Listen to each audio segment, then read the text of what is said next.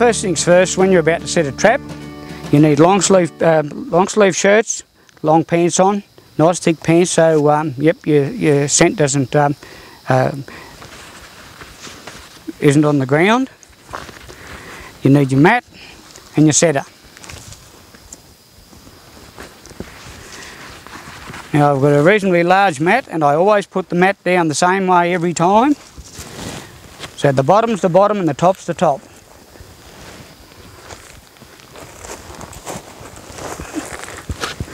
So the first things first is you get a small stick like this. Okay, so what I do is I put this small stick in the ground here, and I'm going to have my lure directly behind it, directly above it, and behind it. Okay, so I just got to remove a little bit of debris here. Now this stick here, that can act as a trip stick, so it'll be a good sized trip stick, so I'll just put that to the side there. And I've just got to move this little bit of debris here, so we can get the trap in the ground. Okay, next thing is I come out nearly 2 handspans, 1.5 to 2 handspans, the trap's going in the ground there. This will be a single centre set. So you just move your debris, all your mulch back out of the road, just rake it back out and rake it forward and rake it this way.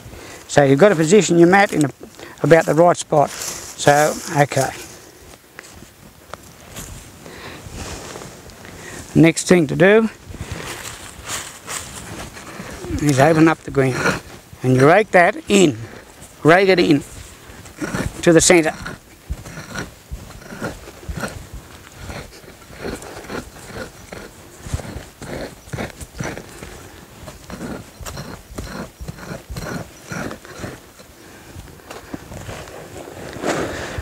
Bring all your dirt back onto your mat. Keep your site nice and tidy and clean. Okay, I've got my stick there to guide the centre of where my trap's going in.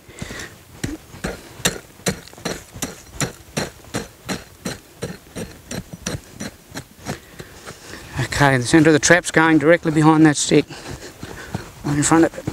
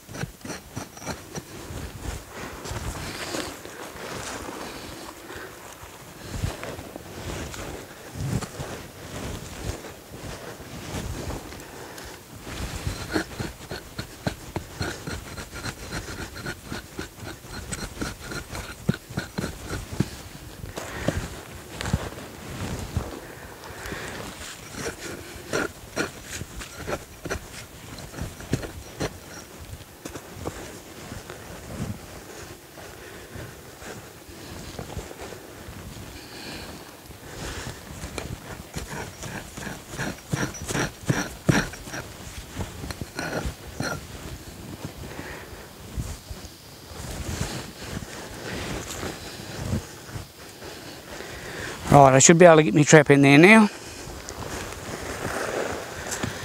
So the next thing I'll do is go and get my drag stick connected to the trap.